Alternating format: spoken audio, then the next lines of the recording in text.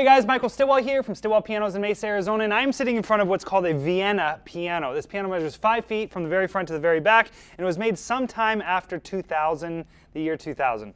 We don't know exactly because Vienna is what we call a stencil brand, meaning that they'll stencil a different name on the front of the piano, and they market it a little different, but basically it's the same thing as like, this is actually a Samick made piano as far as I can tell, so same thing as a Kohler and Campbell, Conover Cable, Schaefer and Sons, Sherman Clay.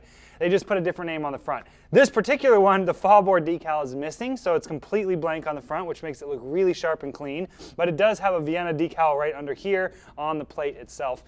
Now, when you're thinking about these pianos, think about like Chevy, Ford. These are not the Steinways, super high end, but they're also not the very, very bottom. They're kind of like right there in the middle.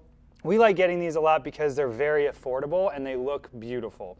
They also sound pretty good and they play pretty good too, but if you're a concert pianist, this probably isn't going to be the piano for you. But if you're a family with maybe a couple kids taking piano lessons and maybe they're in season or book 5 or 6, this is definitely going to be plenty piano for you guys. This particular one has no soundboard cracks, bridge, or pin block cracks.